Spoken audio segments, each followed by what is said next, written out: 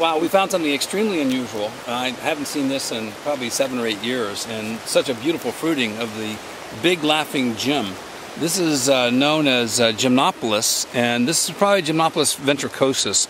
Gymnopilus spectabilis, named, as a sister species, called spectabilis because they're spectacular, and it's got rusty brown spores. This is called the big laughing gym, or big gyms, and this is not a mushroom for amateurs.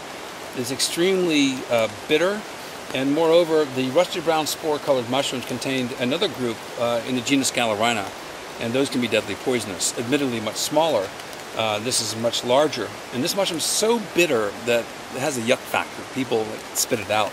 But this is a beautiful fruiting, and it's on the very same tree where the Oregon polypore was growing, Ganoderma oregonense. So this is really a spectacular find.